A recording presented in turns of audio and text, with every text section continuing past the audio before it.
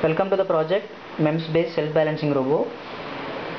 So in this project with the help of the MEMS sensor, so that is a MEMS sensor and that is a microcontroller section.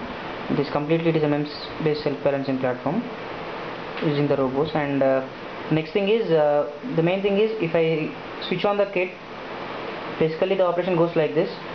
If you give the forward direction, that is the tilt, it moves backward, that is it is automatically getting self-balanced with the help of this MEMS. Right now you can see here, switch on the power supply. Right now you can see here.